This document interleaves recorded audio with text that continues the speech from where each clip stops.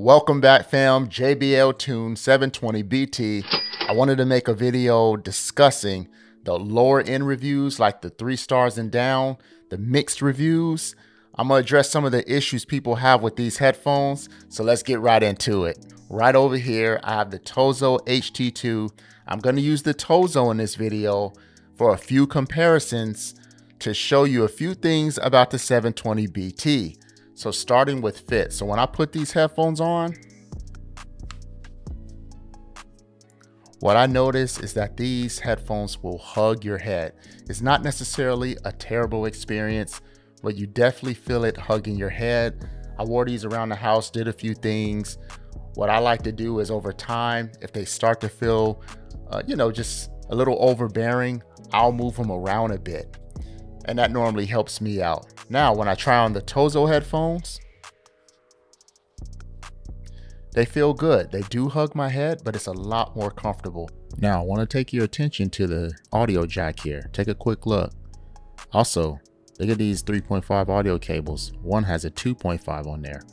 So what does all that mean? Basically, if you have the 720BT headphones and your cable gets damaged or lost, it might be a little bit more complicated to find a replacement cable on the fly.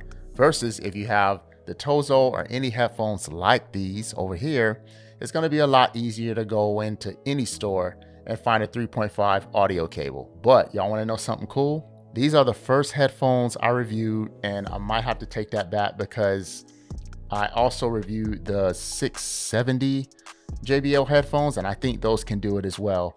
But you can actually make phone calls using these, Bluetooth of course, and using the cable as well. Because when you look back at the cable, you see those 3 lines on there? That lets you know that you can make phone calls using that cable. So I was able to make phone calls in wire mode and in Bluetooth.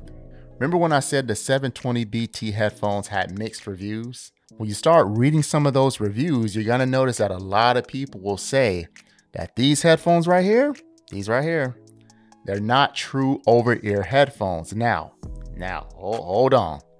They're not all wrong here. When I wear these, I have to make sure my ears actually get into these cups here.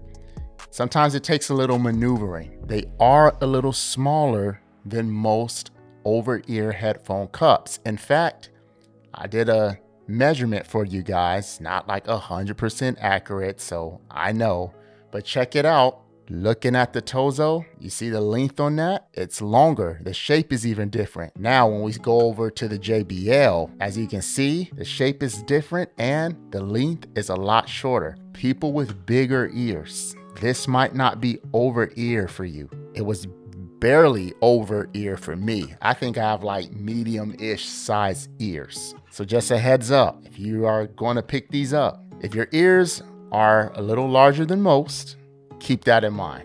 And the second thing that most people tend to complain about regarding these headphones is ANC.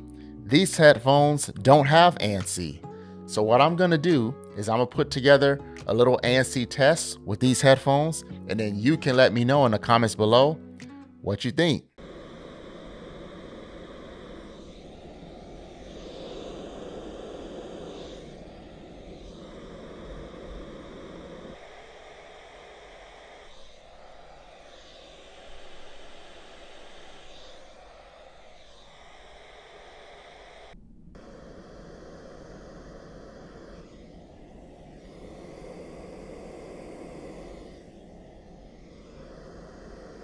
All right, fam, if you haven't already, smash that like button and subscribe to the channel. Also, affiliate links for this color and all the other colors that these headphones come in the description below. Last but not least, low volume. So a lot of people tend to have issues with volume with these, saying that the volume's a little low. So far, I have not experienced that using these. They were loud enough for me, but this is what I'll do. I do a lot of sound tests with headphones, and as I continue to do more sound test comparisons, I'll be able to tell you if the volume is actually low compared to a lot of other headphones in this price range category. All right, fam, until next time, I'm Dave Banter. We out.